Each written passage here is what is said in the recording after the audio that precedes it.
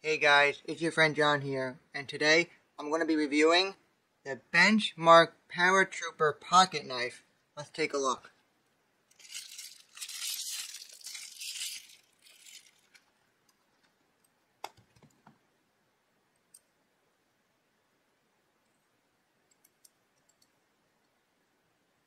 And if you're wondering where I got this knife from, I got it online from eBay.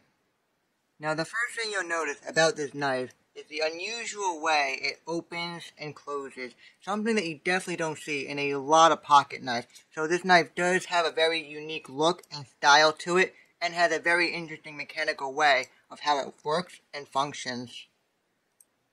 Another thing that I noticed, when I'm holding this knife, it has a good quality weight feel to it. Now this knife isn't built that strong. It definitely has some flimsiness to it. I mean, the handle's kind of loose and flops all over the blade, and the blade does have a loose feel to it.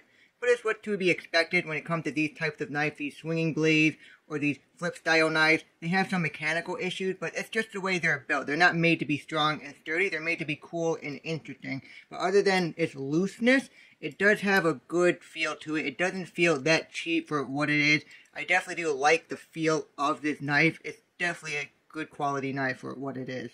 And if you look at the blade right here, it has a very interesting blade, a very menacing looking blade look. It has a very sick style to it. It's a very sick blade. It's not thin. And not only do you have this good blade right here, but if you take it and flip it around, you'll notice it has this little impact end right here, which can be used as another way of defending yourself. You can use it on someone's skull, damage their skull, and you can probably use this point to smash open a window. So it's nice that it has this point as well that can also be used as another tool. Now one thing I really don't like about this blade, other than its flimsiness, is that it has no guard here where the blade and the handle are. So when you're using this knife, your hand can very easily slip forward and hit that blade, hurting your hand, slicing your hand open, and definitely something you definitely don't want in a pocket knife, making this knife potentially dangerous to the user. So that's something I definitely don't like about this knife. But one thing I do like about this knife is this belt clip. This belt clip is very handy. You can very easily put it on your belt and put it on your side. It'll stay right there. So if you ever need your knife, it's right there on your belt. You can just pull it off and you have your knife ready to go. So that's one thing I really do like about this knife is this belt clip. It is very useful when you're using it. So now that I'm done looking over the knife, what I'm going to do next is I'm going to rate it using my weapon rating system and see how this knife scores. Let's take a look. So for looks, this knife is pretty decent looking. It's not amazing or beautiful, but it's far from ugly. It has a pretty interesting overall look to it, which is why I gave it a 19 out of 30. For practicality, this knife does have a lot of issues, one of them being the handle, which is why I gave it a 10 out of 40. And for usability, it's the same story. That handle just isn't that great of a design. It has a lot of issues, which is why I gave it a 23 out of 30. And for weapon versus weapon, this knife just doesn't hold up compared to other pocket knives of similar sizes that have much better designs, more comfortable handles, that are better built with better quality. And outside class, this knife just wouldn't stand a chance against anything else. Other weapons are far more superior compared to this pocket knife.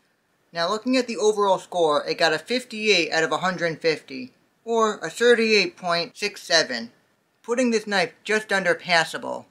And comparing all the other knife scores, this knife came in 4th place, and making it the second best flip style swinging blade knife I have. So now that I'm done rating this knife, what I'm going to do next is I'm going to get my other 2 swinging blade flip style knives and compare it to this knife. Now looking at all the knives side by side, you can see some very clear differences. One of them is the size. The Benchmark knife is clearly the longest, then the flip knife, then the Rough Rider knife. But I have to say the Rough Rider knife, even though it's the shortest, I think it's the best. Because it's got these 2 little points right here so your hand doesn't flip forward and hit the blade. On top of, it's got this belt clip where the flip knife doesn't have a belt clip. And even though this knife does have a belt clip, it just doesn't have any guard, so your hand can very easily slide up and hit that blade.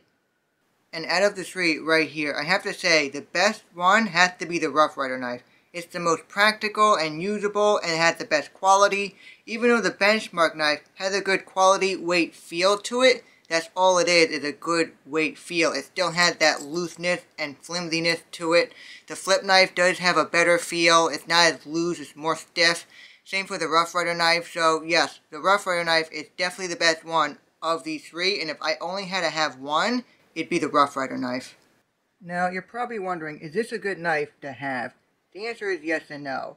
If you want this knife to actually use as an actual knife, then no. This knife has a lot of problems and a lot of issues.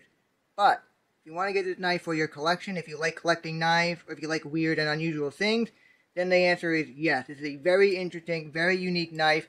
Not a lot of knives like this out there, so I definitely like it. I have it, but it's not a good knife as a knife. It's more like a display piece that you just display or use, or something you just have on your desk. Definitely something you wouldn't want to use as an actual pocket knife. So, I'm going to wrap things up by saying thank you for watching, and I hope you enjoyed this video and my thoughts of this knife. Please be sure to subscribe to my channel if you haven't subscribed before, or if it's the first time you're watching any of my videos. Hit notifications to be aware every time I upload a new video.